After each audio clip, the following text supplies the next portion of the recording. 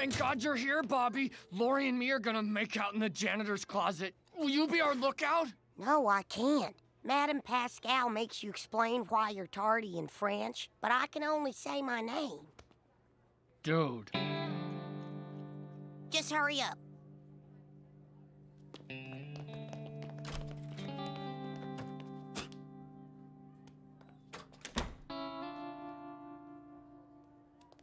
Why aren't you in class? Emily, please don't bust me. I was just... Out of my way, you two.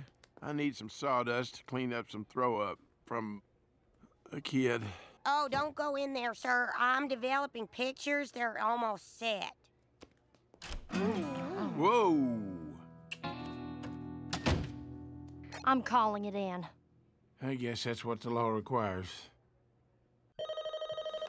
You do not have permission to record this conversation. Proceed. It's Carl Moss. I have Joseph in my office. I need a parent to come down and pick him up. What happened? What's wrong with my baby boy? I'm coming! Protect him until I get there! Joseph!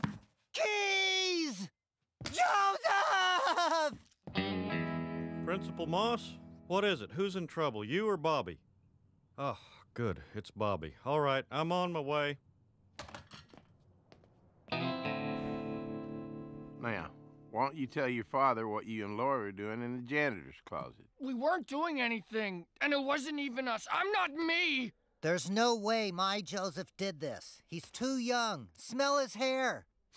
It still has new baby smell. Son, you should only agree to be someone's lookout during a time of war.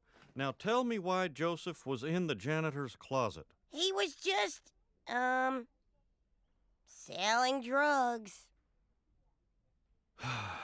That was an awful lie, son. Terrible.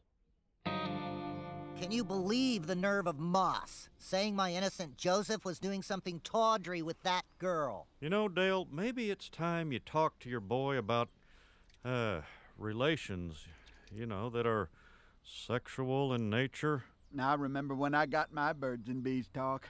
Well, it was mostly hand gestures. You still haven't told me what means, Hank? My boy isn't old enough for that. He's still full of snips and snails and puppy dog tails. He's 6 feet tall and has a mustache. It's time. Okay, fine. I'll give him the sex talk. Before I do that, I have some questions myself. So, just like the daddy penguin protects the egg with his fur... you know, this is too childish for you. Let's try this. When a daddy tiger really loves a mommy tiger. Is this helpful? No. Are we done yet? I miss Lori.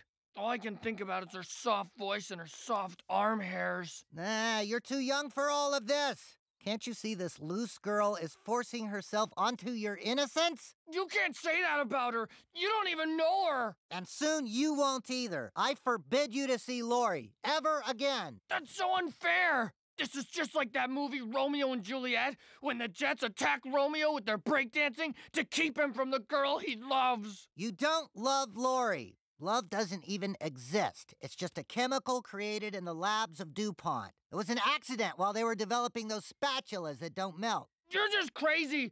Stop talking. I hate you. You hate me?